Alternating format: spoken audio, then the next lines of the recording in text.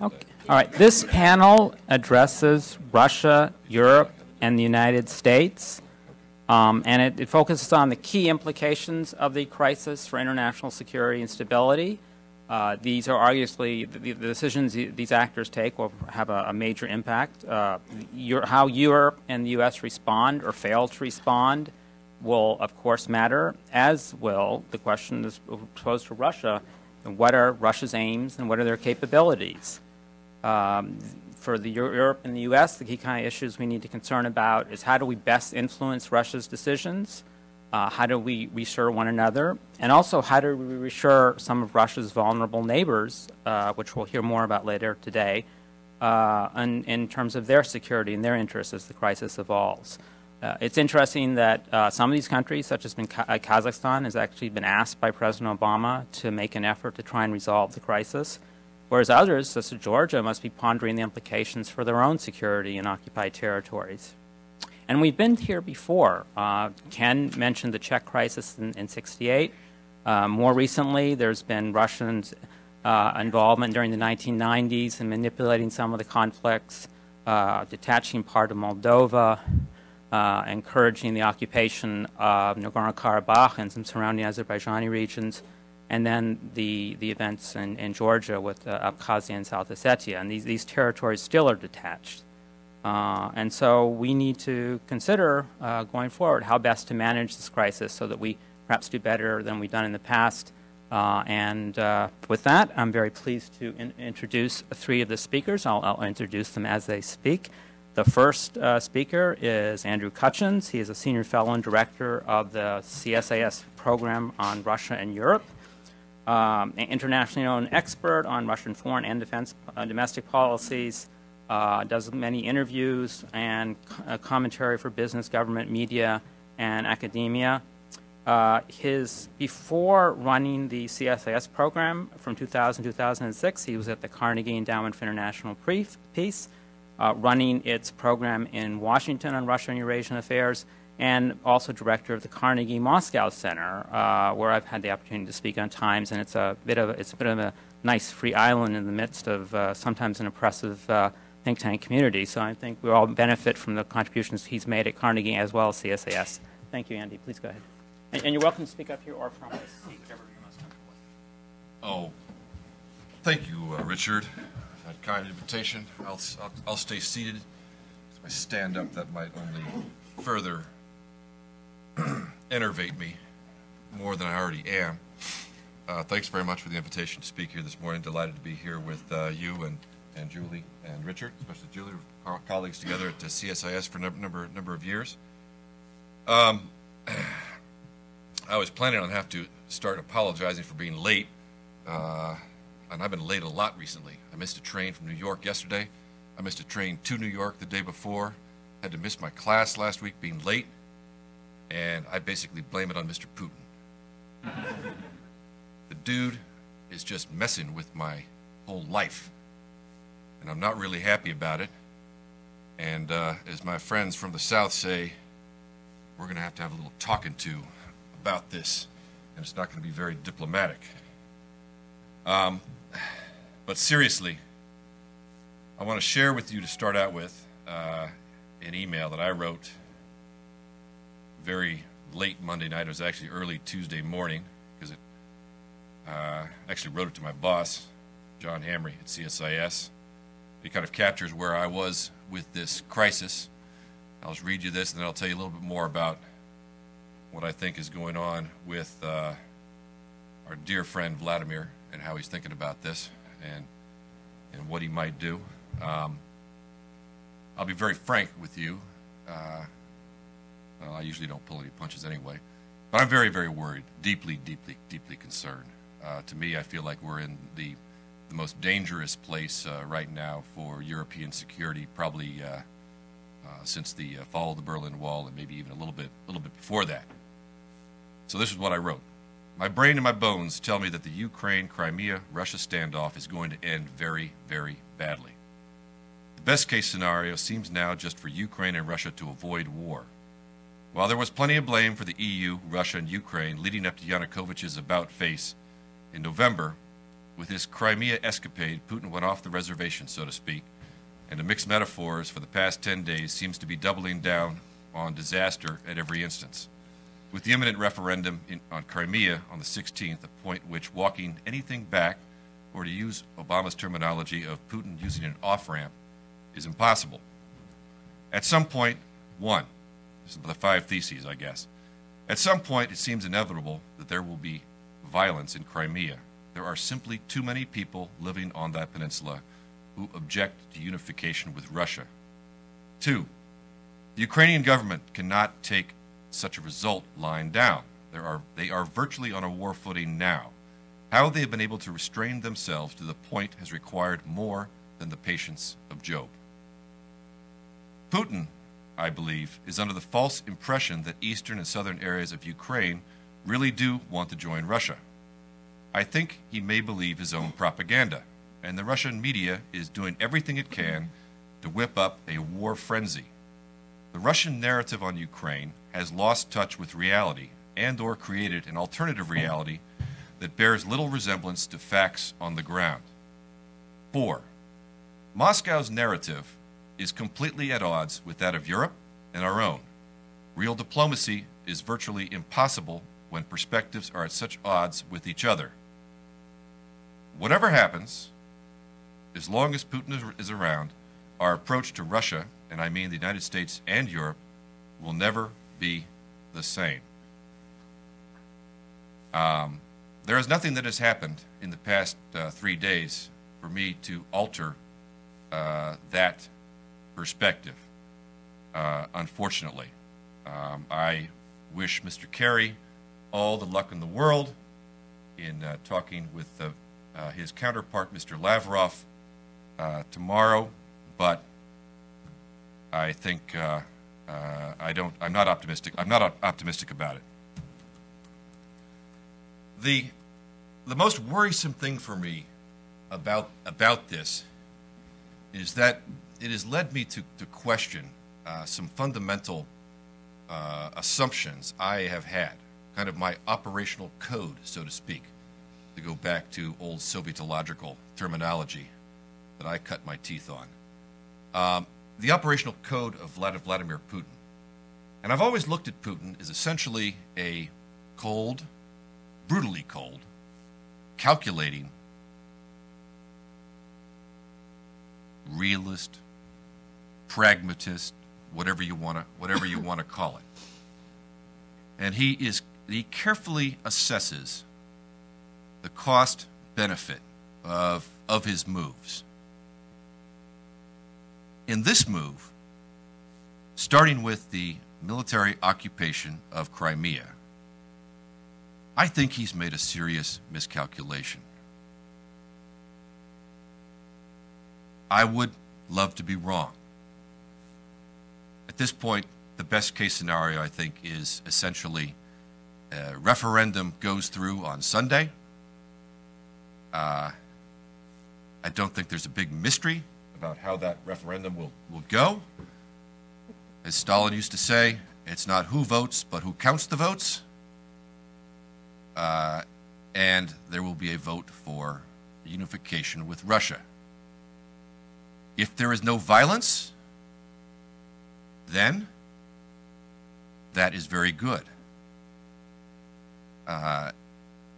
If Russia will then have on its hands, it would seem, not such a digestible tidbit, so to speak, in Crimea. There are lots of actually quite pragmatic, on-the-ground challenges it would face, like the fact that how do you get drinking water to Crimea? It's virtually entirely dependent upon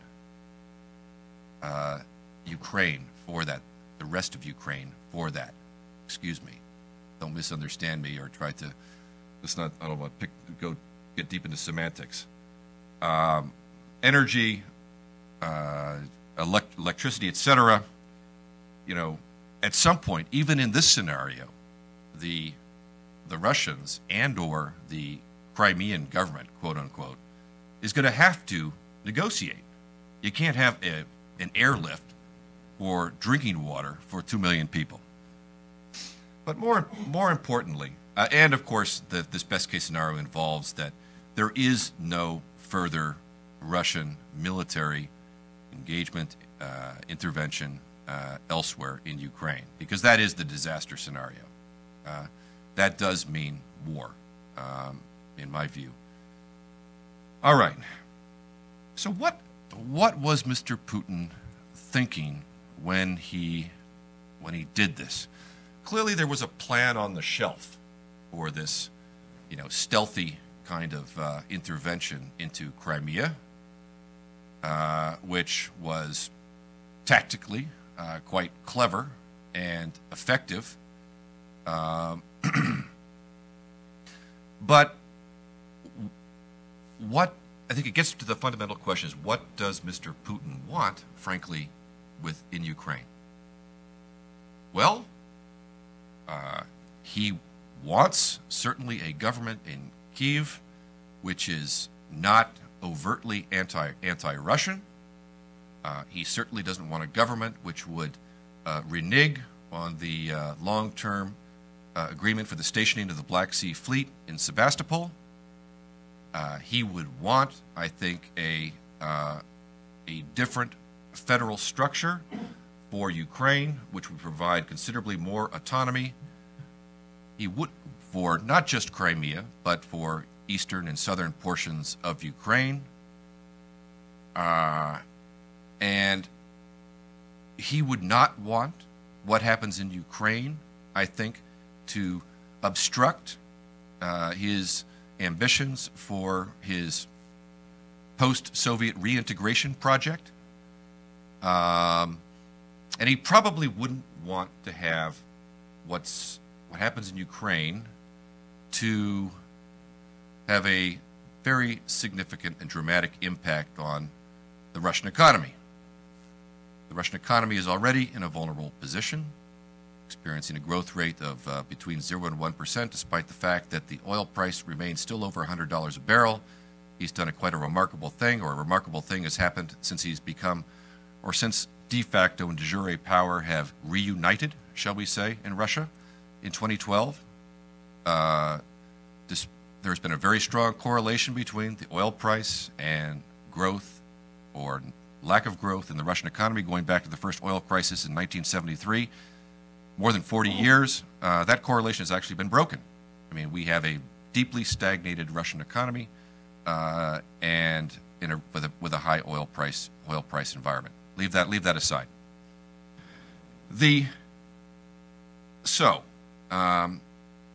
With where we are with the military occupation of Crimea and the imminent referendum coming up on Sunday, what does the score sheet look like, most likely, for what I think are Mr. Putin's goals?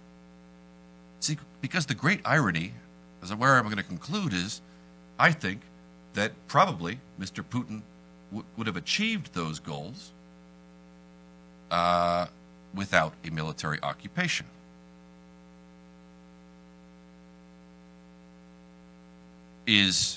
I think what has happened already has gone a long way to promote national identity throughout Ukraine. Mr. Putin may be regarded historically as the godfather of Ukrainian national integration. It's a ways down the road, obviously.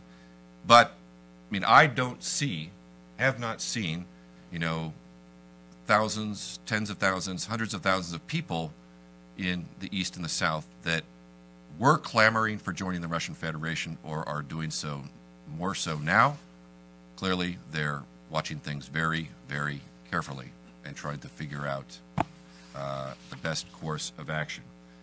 But, I mean, no Ukrainian government at this point is going to be able to regard Russia in the same way that it did before Mr. Yanukovych fled and before the military occupation of Crimea. 2, on the post-Soviet integration project. First of all, we all know that everybody in the, for lack of a better term, in the post-Soviet space is extremely nervous, would be a euphemism, I think, to describe their views on things right now. Many of the states are in very, very awkward positions, and let me just suffice to say, I think that what he has done is going to not facilitate a more rapid reintegration of the post-Soviet space. I'll leave it at that. We can have questions and discussion about it after, because I see the clock is ticking. Finally, the economy. Well, let me just say that this was a decision that was taken that in disregard for the economic ramifications therefrom. Already, when I wrote that email on Monday, the ruble was trading at an all-time low, at more than 36 to the dollar. That was more than 10% lower than what it was at the nadir of the global financial crisis in January of 2009. And certainly some bad things expected in the future has been factored into that, but it seems that we're on a path of sort of inevitable spiraling, further spiraling of the relation, downward spiraling of the relationship between the United States and Russia and Europe and Russia, but I won't say any more about that. So what does Mr. Putin want? I've been re-examining that question. Again, I kind of go to the cost benefit analysis, but let's remember what Mr. Putin told Mr. Bush in Bucharest in April of 2008, essentially that Ukraine is not a real country. Not a real country. I think that if Mr. Putin had greater capacity, he would pursue this reintegration much more assertively and aggressively than he even has. But I think he's been fairly astute in measuring how much capacity he has. My fear here, though, is that he may have lost a bit of his sense of the balance in this. So let me just stop there, and thank you very much. Thank you, Andy, for your very insightful comments. Our next speaker is Julian Smith. She is a senior fellow and director of the Strategy and Statecraft program at the Center for New American Security right across the street. She's also a senior vice president at Beacon Global Strategies, LLC. Her most recent position in government was a very prominent one. She was Deputy National Security Advisor to the U.S. Vice President from April 2012 to June 2013. Before that, she served as Principal Director for European and NATO policy in the Office of Secretary of Defense in the Pentagon, which included NATO and European policy. And that involved her dealing with 31 different countries, and she was also awarded the Office of Secretary of Defense Medal for Exceptional Public Service. So please join me in welcoming Ms. Smith, and looking forward to hearing your comments. Thanks, Richard, for the invitation, and thanks to all of you for coming out on a chilly morning to have a discussion on the crisis in Ukraine. I just wanted to take a few minutes and talk about the transatlantic angle, transatlantic cooperation specifically, kind of how this has unfolded over the last couple of weeks. And I wanted to issue a bit of a report card on a couple of different fronts.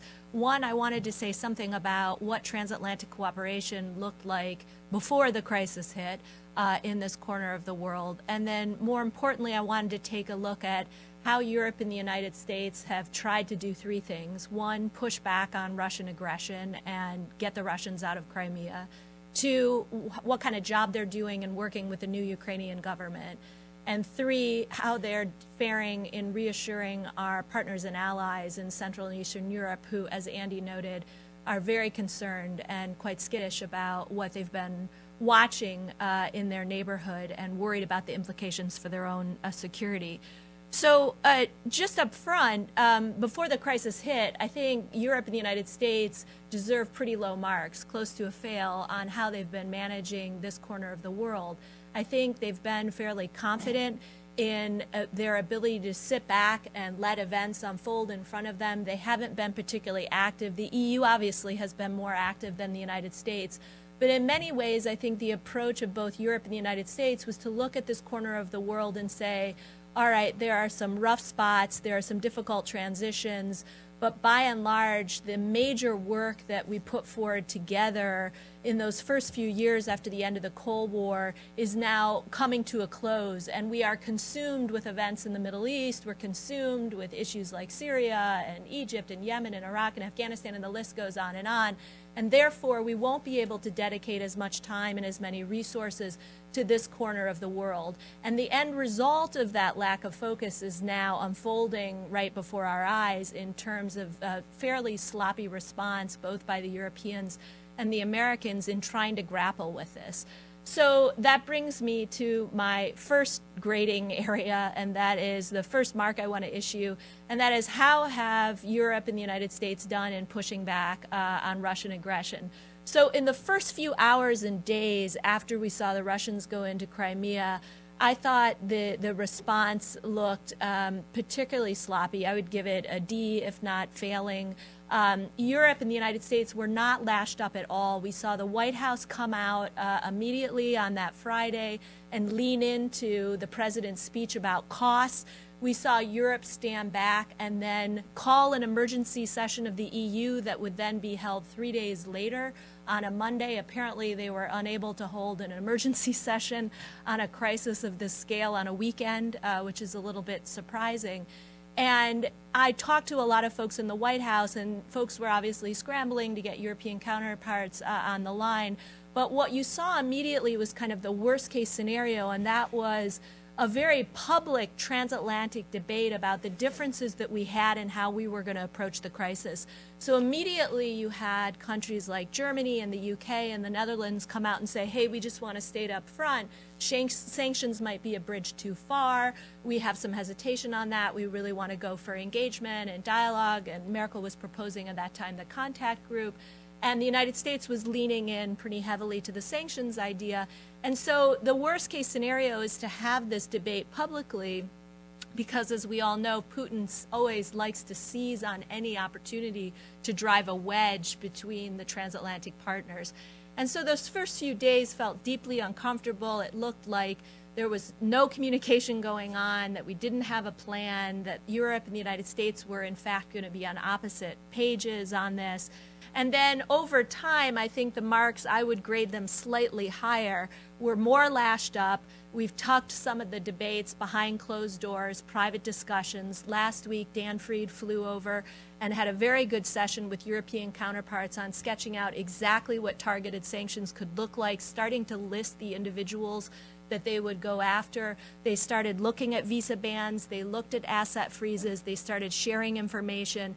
This should have happened sooner, but at least we're getting our act together a little bit on the economic front to try and coordinate what we want to do together. We also saw finally Europe and the United States come together in calling off the G8 preparatory meetings. This isn't a big stick. Obviously, Putin may brush this off, but long term, what I'd like to see it lead to is a complete elimination of the G8 in practice as a forum, which I think would send a pretty strong signal. And I'd very much like to see a G7 meeting put on the calendar in the next couple of months. I know that would be challenging to do within this calendar year, but I think it would be an important symbol. Then we had Europe and the United States take a couple of unilateral steps. We've had the U.S. call off all mill-to-mill engagement with the Russians, which was important. There's very little that Putin cares about. He cares about the economy and the trade relationship to a certain extent. And he does care, at least his military advisors seem to indicate that they do care about the mill-to-mill engagement with the United States, and so we shut the door on that. We're looking now also at OECD membership. That's something the Russians have been pretty aggressively pursuing, and so we've turned the spigot off on that front. So at this point, there's more to be done, but in terms of how I would grade coordination, we're getting better. It was sloppy, like I said, and difficult up front, but at least now the channels of communication are open. We now appear to be a little bit more on the same page. The Germans in particular have been able to lean into their relationship. Merkel's relationship with Putin has been very important, and she's been very helpful in relaying messages back to the White House and serving as a bit of an interlocutor, and is a little bit less off the ranch in terms of where she wants to go with sanctions. Second category, supporting the new Ukrainian government. I think we've done a slightly better job from a transatlantic perspective. We had the Kerry visit followed immediately by the Lady Ashton visit. Those visits, obviously largely symbolic but important, and then followed up by pledges of $15 billion in assistance by the European Union, $1 billion in assistance by the United States. There are complications in delivering on those pledges, and of course the Ukrainians need far more than that. They're estimating they need somewhere in the mid-30s, possibly $35, $37 million of assistance, billion, sorry. But anyways, the wheels are turning, and I feel like we've tried to make some progress there. We're both sending technical advisors. We're going to turn the lights on a Ukrainian Business Council meeting. Carlos Pascual will be flying over to have a conversation about energy. There are all sorts of things that they're trying to do at the State Department to enhance the government-to-government contacts. Of course, having the PM here yesterday was important as well. So on that front, I think it'll be constant, and the challenge for the transatlantic partners will be not to make the mistake they made last time, and that is to lose sight of what the long-term goals are for Ukraine and not support it in the medium and long term. It can't just be in the next couple of weeks and months. This is a long-term endeavor. We're going to need a grand strategy and kind of a joint approach on supporting this new team, and there are plenty of challenges. Lastly, on the reassurance piece, the United States, I would give slightly higher marks than the Europeans, the U.S. In some ways, Central and Eastern Europe's looking for more reassurance from their U.S. partners. We've seen the U.S. commit additional F-15s to the Baltic air policing mission, and the U.S. is also enhancing training in Poland. I think from my conversations with folks over at the Pentagon, they're looking at an array of other reassurance initiatives that could be launched in the coming weeks and months. Europe's having a little bit harder time trying to understand how they're going to play in this space. There's difference of opinions. Italy looks at it differently than Norway, than Spain, than Germany. Everybody's trying to figure out how they're going to reassure our friends in Central and Eastern Europe. I think the biggest step that they could do is to come together at the NATO summit in September and offer something very concrete on the partnerships front. Personally, I'd love to see MAP offered for Georgia at that juncture. I think it's highly unlikely. I think there's a lot of resistance to that idea across the NATO alliance, particularly in Western Europe.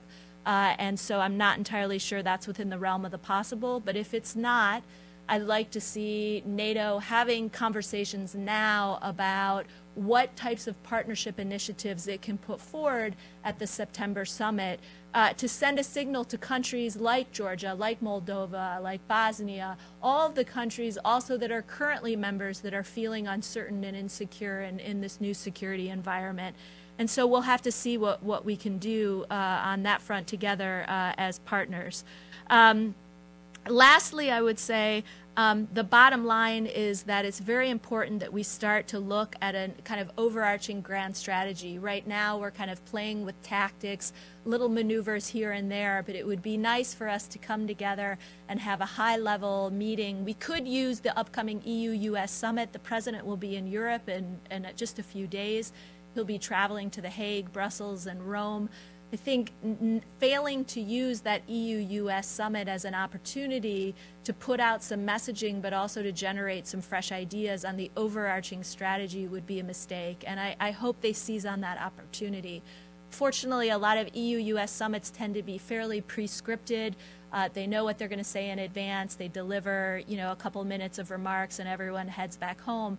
I hope that's not the case. Again, they really should seize on the opportunity of having Europe settle down with the president in this kind of forum to have a more long-term conversation.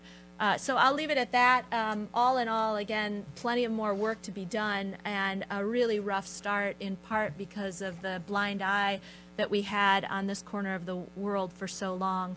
But I'm hoping that things will improve as we have greater and greater coordination along the way. Thank you. Thank you. Those are some of the most actionable recommendations I've seen in a long time dealing with this issue. So that was really, really helpful. Our last speaker is Richard Fontaine. He actually is the president of the Center for New American Security, again, right across the street, and longtime expert on many of these issues. He served as senior advisor and a senior fellow at CNAS before his appointment as president in 2012. Before 2009, for 5 years, he was the foreign policy advisor to Senator John McCain, working on these and other issues. He's also worked at the State Department, National Security Council, and the Senate Foreign Relations Committee. And I believe you were at the Munich Security Council conference, the most recent one, so you probably have a good sense of how people are feeling about the U.S. foreign policy in general towards Europe. So please go ahead. Well, thanks, Richard, and thanks to Hudson and Ken and to the Hungarian ambassador and everybody who made this session possible. It couldn't have been timelier.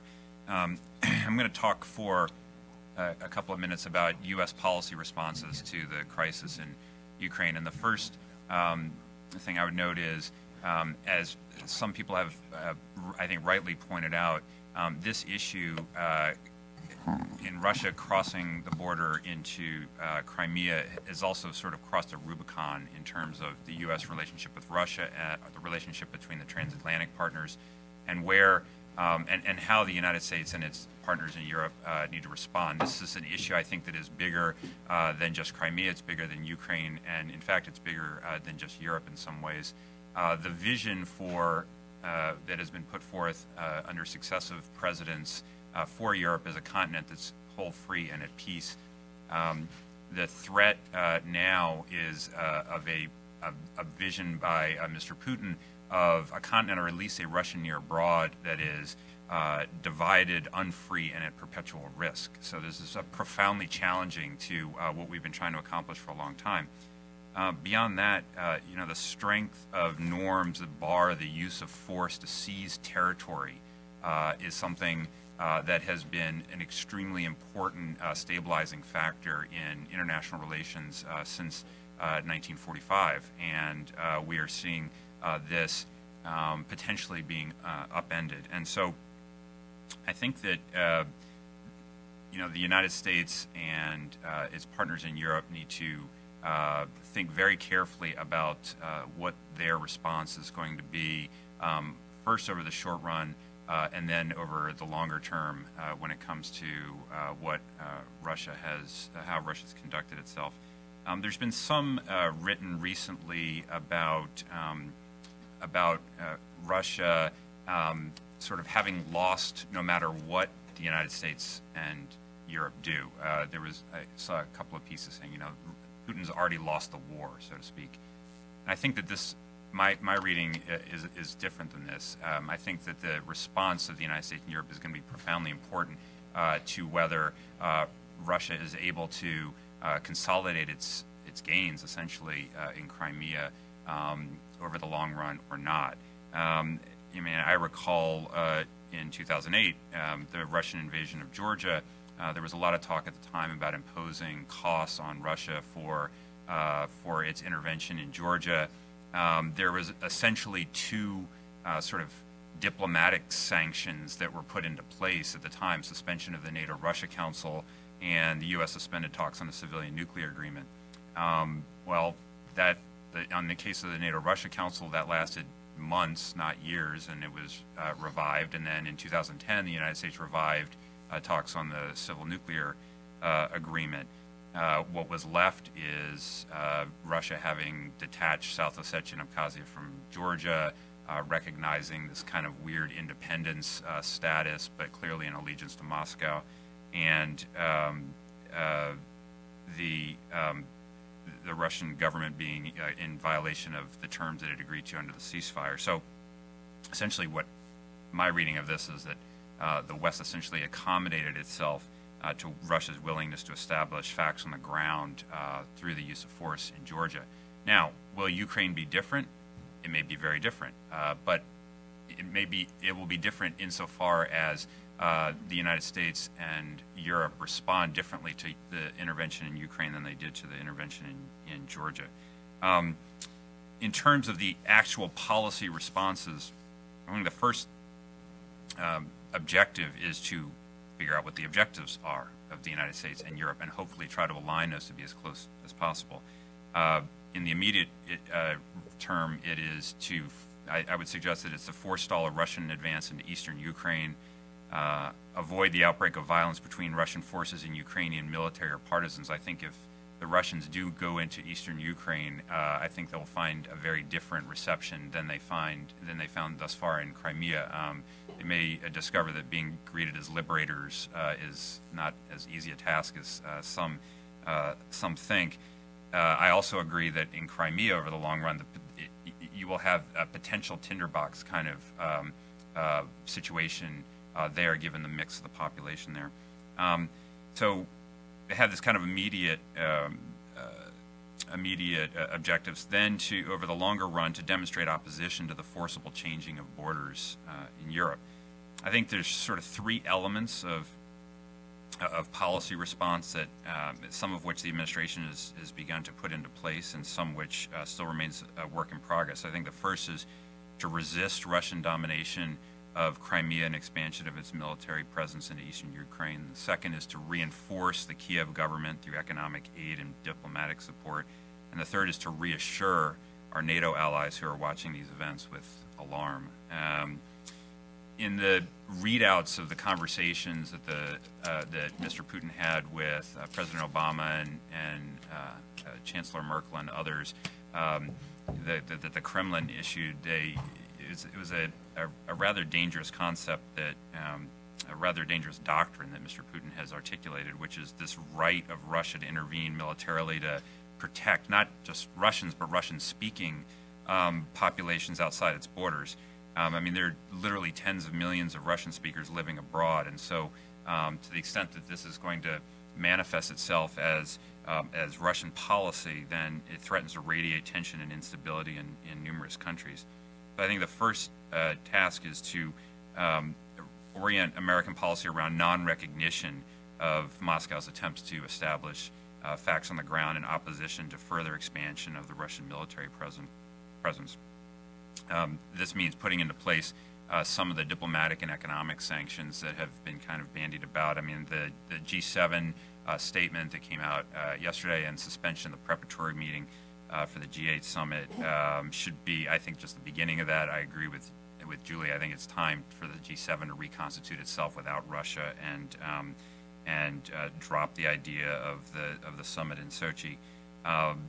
Beyond that, I would suggest that the U.S. Congress, as the Senate Foreign Relations Committee yesterday began looking at the possible expansion of the application of the Magnitsky Act sanctions to Russian individuals responsible for the aggression in Ukraine and other financial and diplomatic penalties.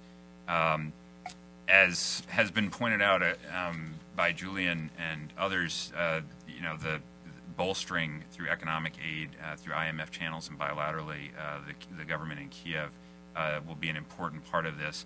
That, I think, needs to be coupled with a strong message that the new government needs to be inclusive of both its Ukrainian and Russian-speaking populations.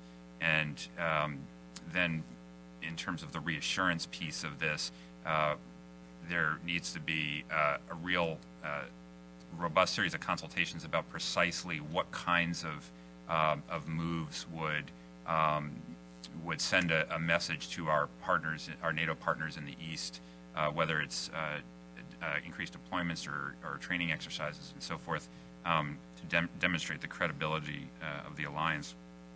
I mean, the one way, though, to think about all this is to try to think a couple of moves ahead. And if you're trying to square policy and think of punitive actions toward Russia and resisting its attempts to consolidate its gains or do more, we have to think about what the likely Russian response is going to be to these things. And so that's going to involve contingency planning, for example, to deal with Russia potentially shutting down the northern distribution network where we're getting some of our material out of Afghanistan. General Dunford, the commanding officer in Afghanistan, testified yesterday that, or said yesterday that he didn't expect that to prove, particularly onerous. However, it could prove costly to us. We have to think about the reactions of businesses in the United States and in Europe that will, no doubt be averse to seeing sanctions go into place against Russia should we seek that path. And also on the energy front, the contingency planning for Russia using the gas supplies as a lever. So part of the exercise on the policy front is to think about not just what we can do in the immediate term and even over the long term, but how we will respond to the inevitable Russian response to our actions. So that I'll leave it there, and maybe we can get into a discussion. Thank you so much, Richard. And that's very important to agree to look at the Russia response. I think Andy said you wanted to make a comment in there, perhaps with Russia, and then I'll let you guys contribute if you want. Then we'll go to the audience for questions and answers. So start thinking about anything you might want to ask, please. Thanks, Richard. Actually, what I wanted to point out was something different that I neglected to say in my opening remarks because I was basically still in the angry at Putin mode.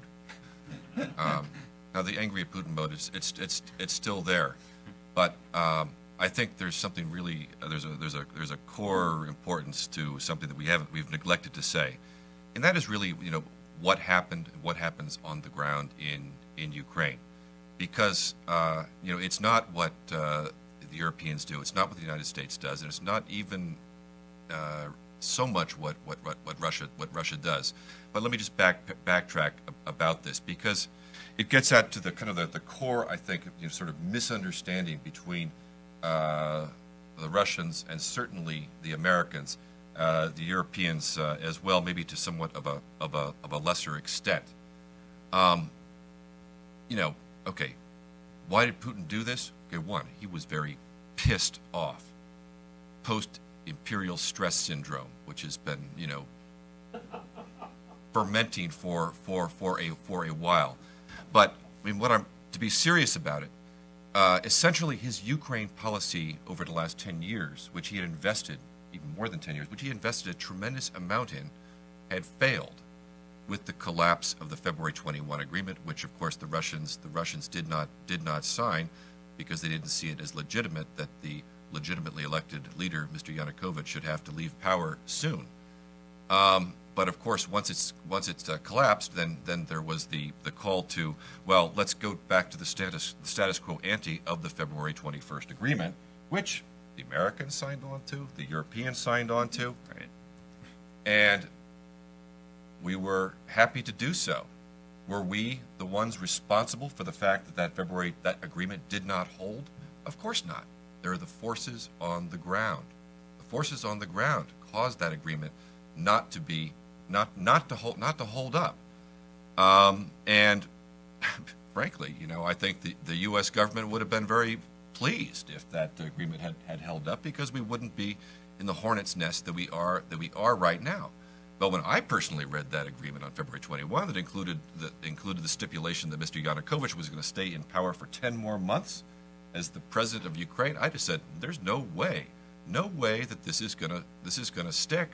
And the opposition, which obviously includes disparate forces in Ukraine, is going to not agree with this at all, and that happened very quickly. And we saw what took place.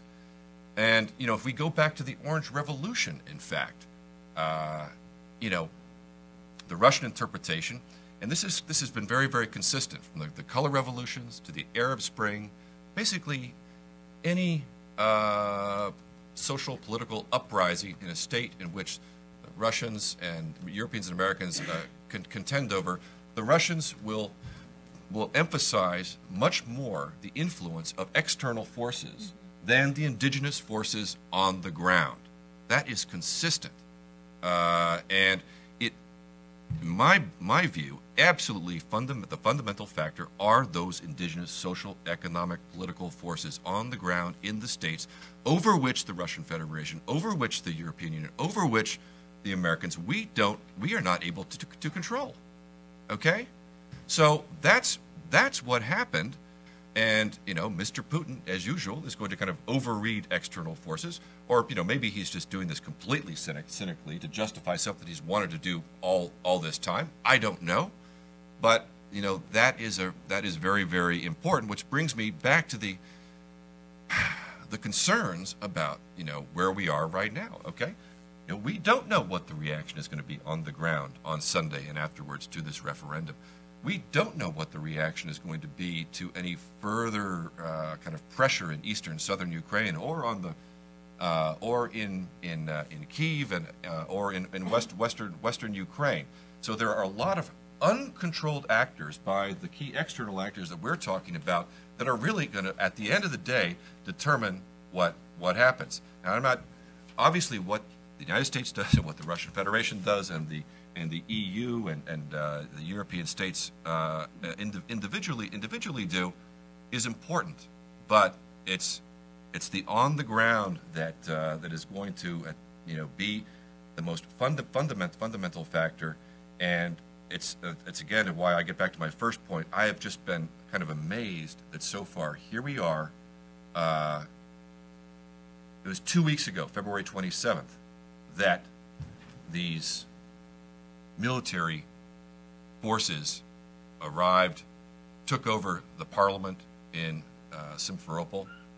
That was one thing that really pissed me off about the first response on our part. It was already clear that the takeover of the Crimean parliament had been done, and really we didn't think we knew who did that, and I'll leave that at that. But I wanted to point out that it's this uncontrolled forces, and again, people have plans, we have responses, but there are unintended consequences, and there are uncontrollable factors, and so often in history, it's those things that actually make or break the result. Can I just add one comment to that? I mean, I think that's an important point, and you look at, I was in Kiev on the January after the Orange Revolution. I had been with a congressional delegation in Crimea the previous summer, and there was a lot of, if you recall the Orange Revolution happening, there was, an immediate kind of American response that we were not going to stand for stolen elections, first run of this thing. We were on the ground speaking with the U.S. Embassy there, and they said, we basically, at the highest levels, made absolutely clear to the Ukrainian government, we will not, the United States does not accept this outcome. And, things changed, and embassy thought, wow, did this.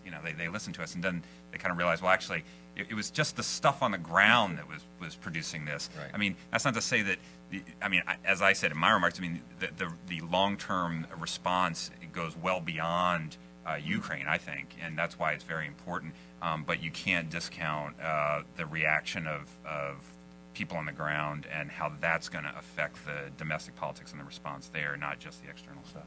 I mean, to follow, the Yushchenko people were surprised that so many people stayed out for so long. Yeah.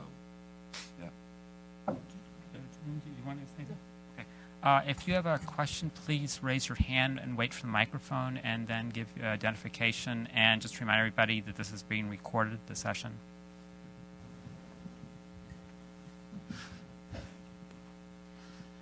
Again, Natalia Lakiza, US Ukraine Foundation. I have an unanswered question from the previous session, but I will change it a bit, and I would like the panel to answer it if you would like. Yes, international community shown unprecedented support to Ukraine. It did not happen in this century to any independent country. Yes, diplomatic, political, economic in the future, nearest future, yes.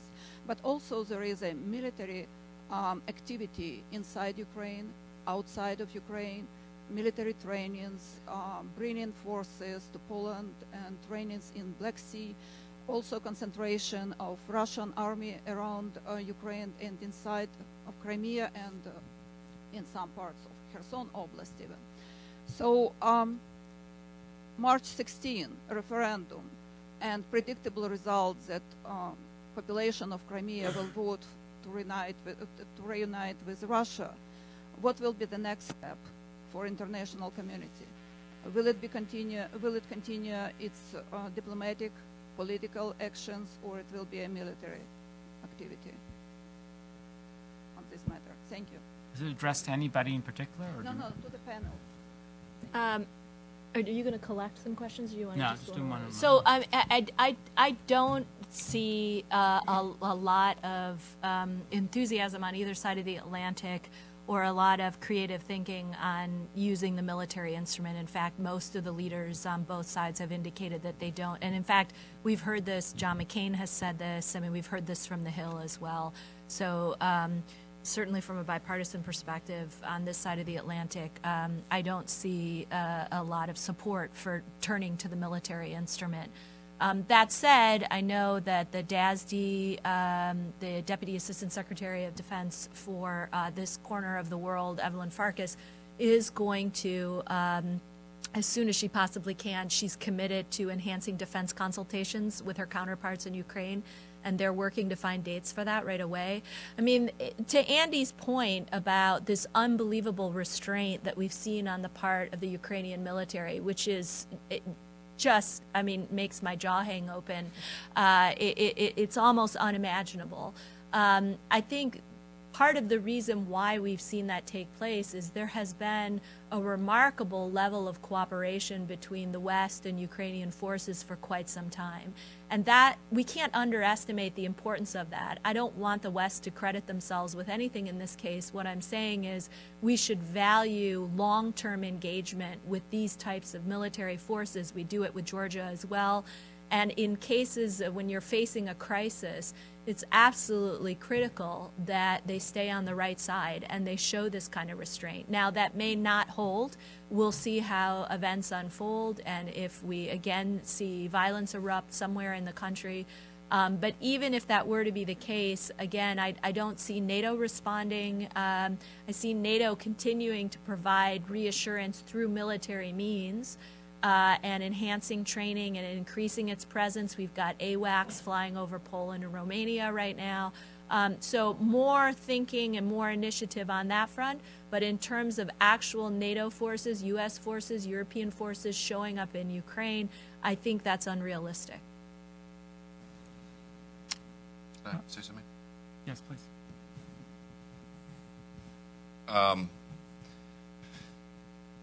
First of all, I agree with what Julie said, and also agree with with everything that my colleagues have said, but in particular to the grading of our response, because initially we had turned Teddy Roosevelt upside down. Yeah. We were talking loudly and carrying no stick, and now we've been matching our words and our rhetoric, our words and our deeds. What's going to happen after the referendum is that the pressure to go, to pull the trigger on much tougher sanctions, it's going to be there, and it's going to happen.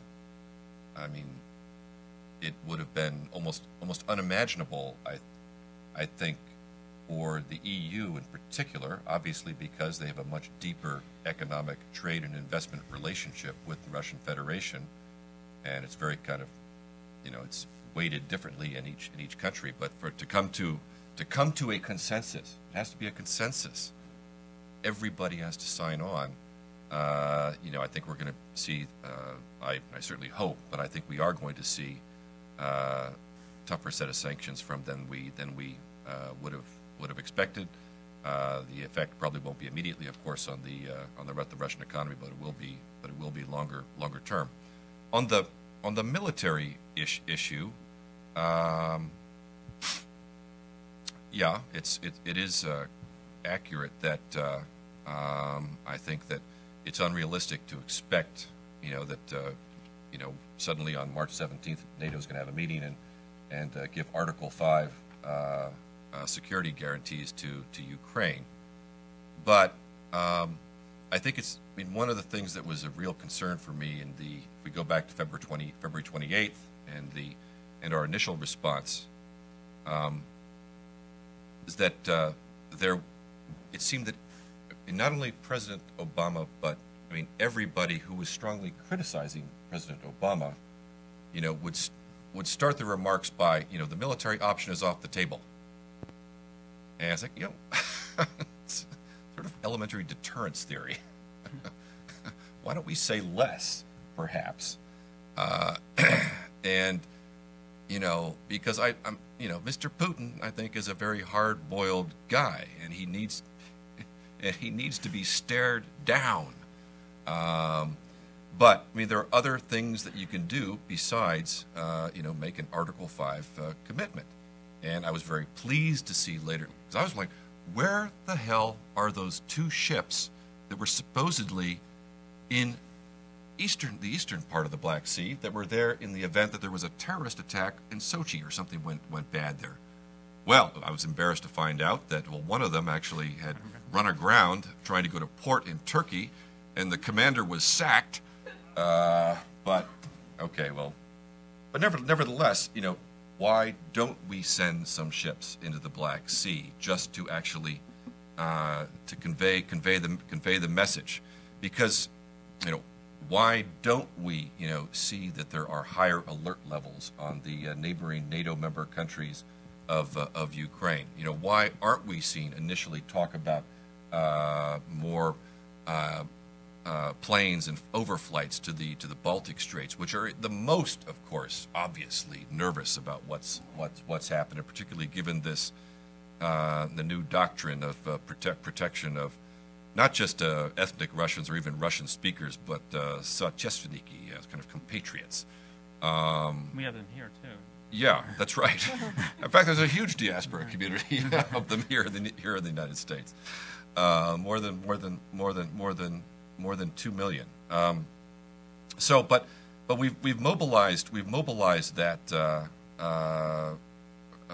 relatively quickly, and where I was extremely critical in the first few days, and publicly so, of the Obama administration, I've been much more I give them much higher grades as Julie does. And I think that we have also, I think, gotten away from this oxymoronic notion of leading from behind, to some extent, at least in this instance. But that's a longer topic.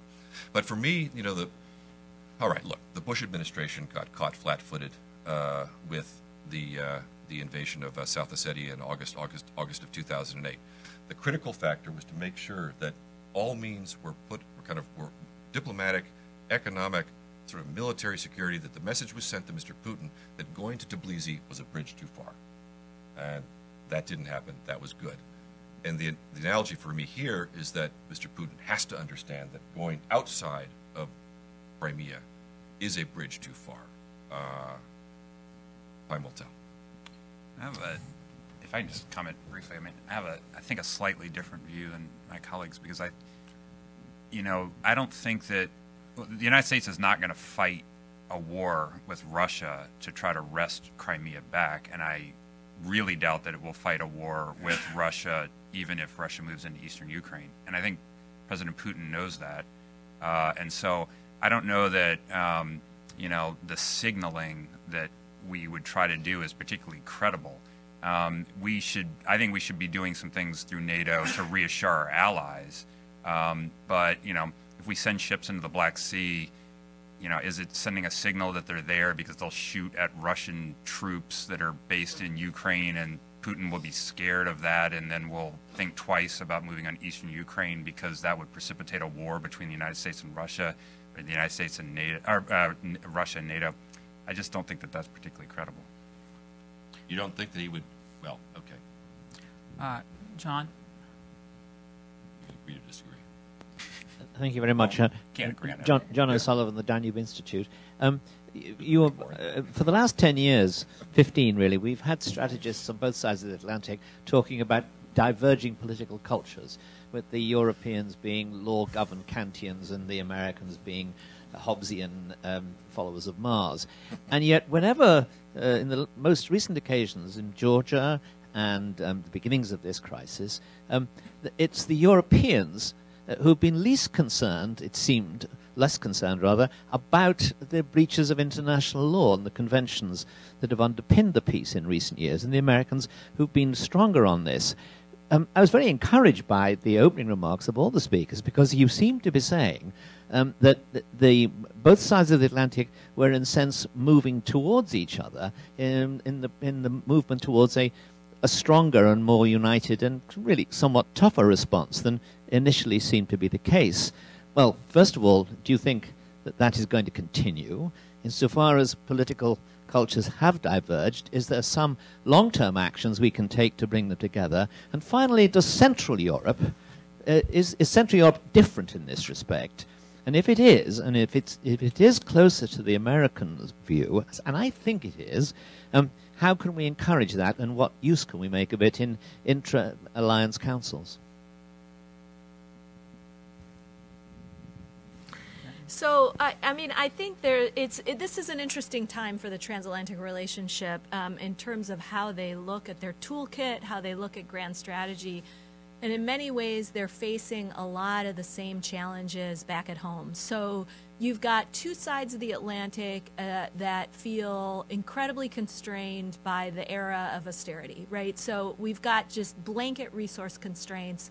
We don't necessarily feel like we can do as much as we used to be able to do. And in Europe, in particular, on the defense side, this plays out in a much more dramatic way with declining defense budgets, but we've seen it here too, but also cuts to development assistance just across the board. So that's factor number one. Factor number two is we now see polling data on both sides of the Atlantic where we've got publics that are war-weary, they're exhausted, questions about the utility of military force, questions about post-conflict reconstruction, our ability to rebuild a country like Afghanistan, kind of limping away from Afghanistan/Iraq, drawing different sets of lessons. In some cases, we see instances where folks are leaning quite dramatically towards retrenchment. And then you pair that with huge domestic priorities, a huge list of domestic priorities that distract us, that draw our attention, that keeps our finance ministers focused on those domestic priorities versus foreign policy priorities. We've got elections. The EU is going to be facing some changes in leadership. NATO is going to be having a new Secretary General. I mean, it's a very transformative landscape for both sides of the Atlantic. And so they're both facing some kind of broad existential questions about kind of the role of U.S. European leadership, where does the liberal order sit as we see rising powers, you know, either rise and then fall or rise a little bit and not as much as we expected, but broad questions about our ability to promote democracy and human rights overseas. And so there are just deep existential questions that I think has led us both down a path where we're just a little bit more hesitant and gun-shy on any international issue. And we've seen this play out just across multiple regions. And so I think in the case of Ukraine, you're seeing it play out as well. I mean, I've had interesting conversations with Europeans in the last 2 weeks where some have said, look, we're kind of with you. We want to have something with teeth, but this is a really tough time for us. We have national elections coming up. If we go too far in supporting the Ukrainian government or too far with sanctions, that's going to hurt us. We're going to have these far right or whatever they're worried about, some extreme party coming in. And so there's just this deep anxiety that's kind of casting the shadow over the dialogue. So while I think that we've done all right in coming together over the last 2 weeks, I do, to your point about what comes next, I do worry about divisions that will resurface because the choices will get harder. So one thing, for example, we could look at, and this is where you're going to see considerable friction, is do we look at the question of military sales to Russia?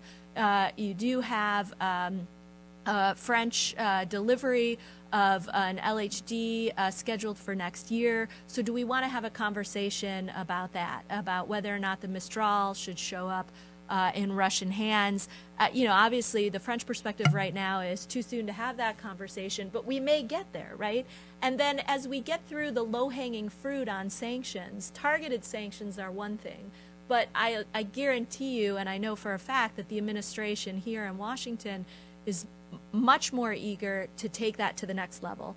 With blanket sanctions, it doesn't necessarily will be a list of 20, but they really want to take it to the next level. When will Europe be prepared to do that, and to what degree?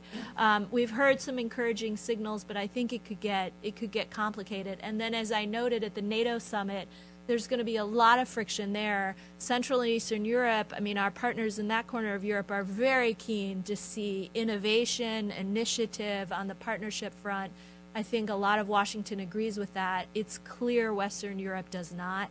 And we could be leading up to a summit where there'll be not so helpful public debates about this, again, that show that wedge between Central and Eastern Europe, Western Europe, and Washington. That Putin just relishes it. I mean, he loves to see stuff like that. And the more in disarray we appear, the better it is for him. So, so to your question about kind of what we're in for in the weeks and months ahead, assuming this continues to spiral out of control, or even if we just stay in status quo, I think the potential for transatlantic disagreement is pretty great. We've learned some lessons. I think we're getting a little bit smarter about how we handle this, but I do see trouble on the horizon. Okay, Mr. Ambassador.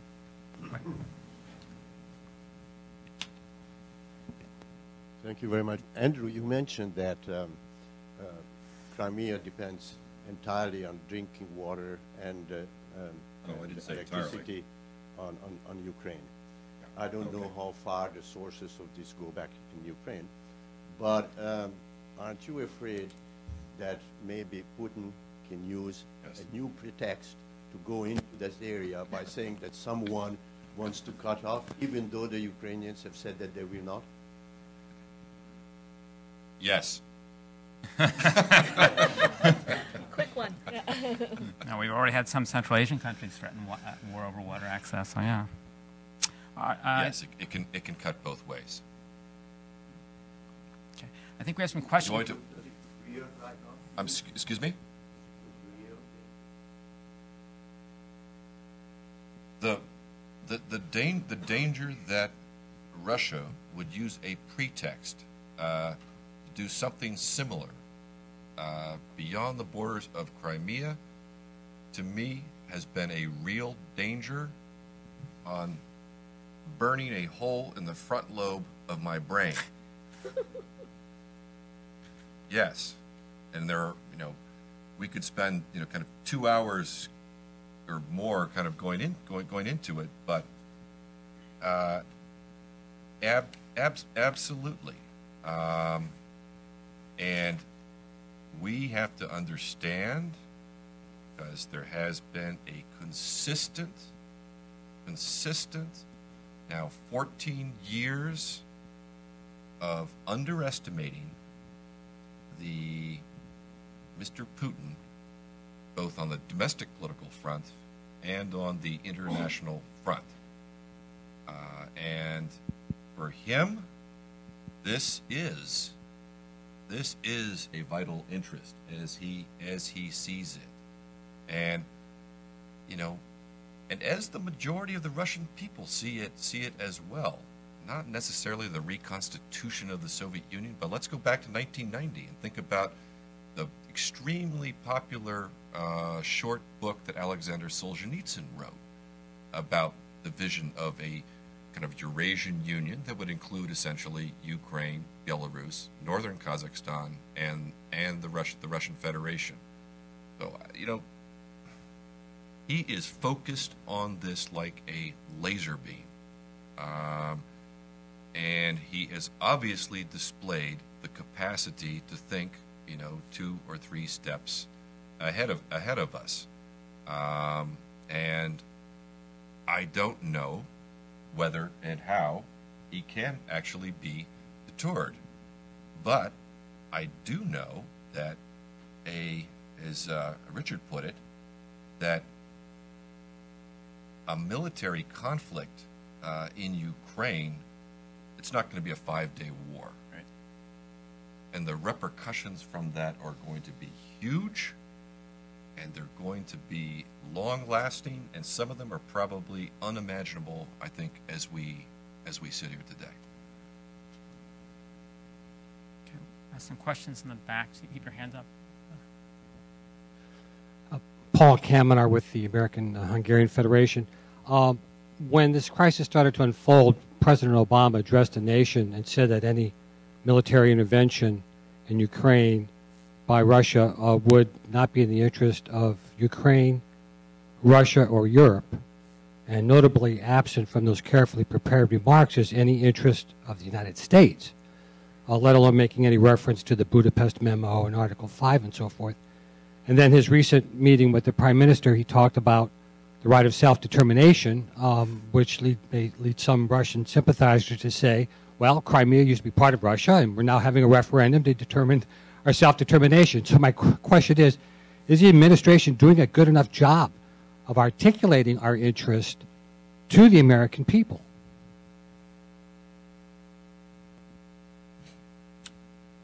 I'll start, and then, I mean, you know,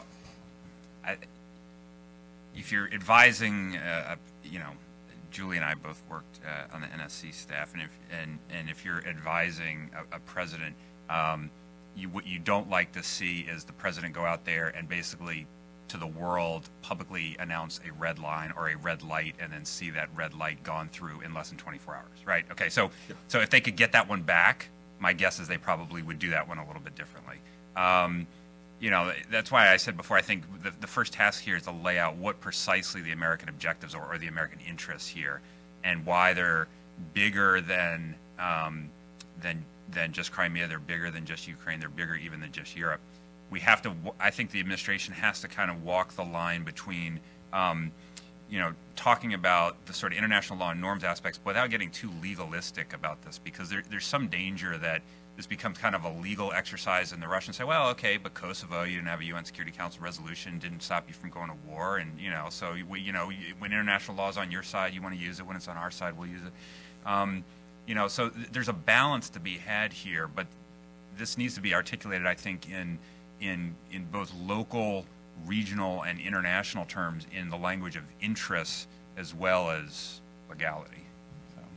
Yeah, I think that's right. I mean, it's also complicated by the fact that Putin's so slippery and is going to argue this, you know, 50 times backwards and forwards. But, you know, he's also talking about, well, you know, Yanukovych gets up and says, I'm in charge, I'm still in power, I'm dictating the following, I'm putting in this, not standing in Kiev. But, you know, Putin has this connective tissue to Yanukovych, and they'll play it out as, well, this isn't an infringement of Crimea's territorial sovereignty, as the administration has noted, but in fact, this is a humanitarian mission at the request of someone I see to be still in power. So, I mean, I think Richard's right. It's like, it's hard to write this for a broad audience and in a few minutes, you know, go through the legalese of it and explain the history of it, and then outline U.S. interests. And I mean, I think the president has been out quite a bit. I know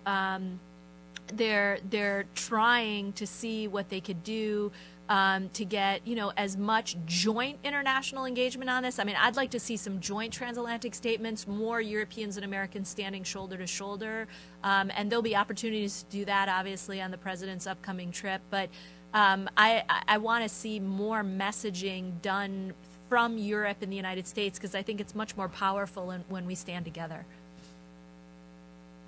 Just a quick comment, because it kind of combines answers to both questions, or your earlier question, because I mean, it gets back to Julie's first point, I think, that, I mean, we have been kind of operating under the assumption that European security has been more or less resolved.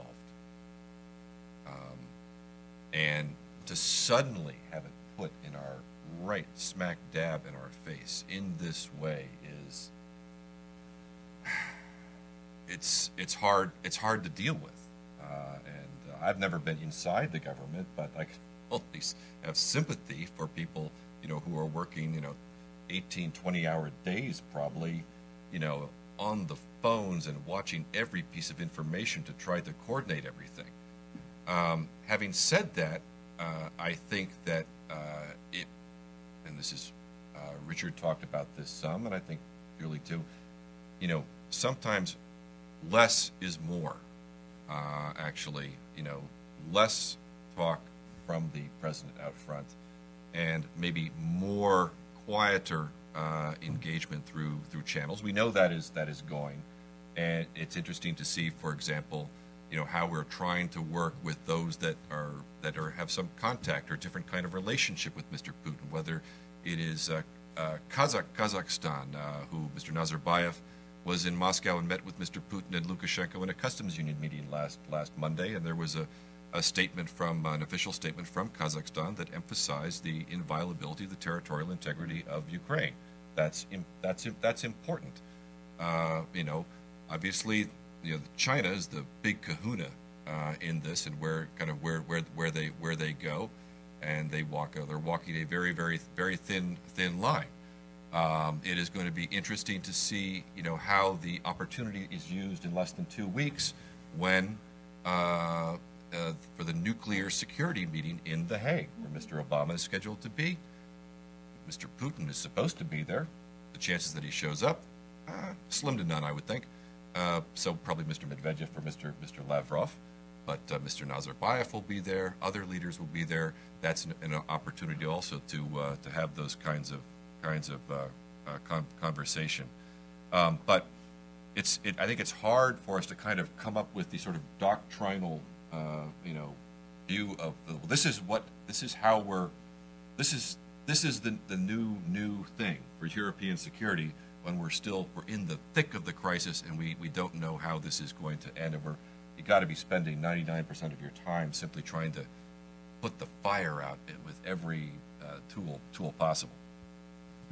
Of course, we've run into this problem before of our anticipating a peace in Europe only to be shattered. I mean, 100 years ago, World War I, but even closer, I remember in early 1990s, Cold War was over. We thought we were home free. Wars broke out in former Yugoslavia. Then there was Georgia, which came out of nowhere. We thought those conflicts were frozen, and then we realized how they can be unfrozen quickly. It's that image of the fog of war. So what we want Europe. Well, but we're kind of in a fog right now. That's the scary thing. Okay, the gentleman has his hand in the back, please. Ken Meyercourt, World Docs. As the Crimea was under Russian rule for 200 years before it was turned over or joined with the Ukraine just 60 years ago, and not through the wishes of the people of the Crimea, but through a high-level agreement, why shouldn't we look on the return of the Crimea to Russian suzerainty as the resolution of an anomaly? That would have been a lot easier to do before a military occupation than a call for an election while Crimea is being occupied militarily by Russian military forces. That's kind of what it goes back to my first comment, that Mr. Putin has taken things to the point where he makes choices for us extremely limited. I think that one could easily imagine a path where that could have happened, over a period of several months after you have elections in Kyiv with a different government, and where there are negotiations all along the way. But this has just put it in a much more complicated context. Probably Well, and President Putin has become the champion of self-determination of minorities in other countries. So I'm waiting for the Chechen referendum for secession from Russia, and how he would respond to that, or Ingushetia, or any of these other regions. So I'm still in kind of the waiting pattern for that. Any last question? If not, please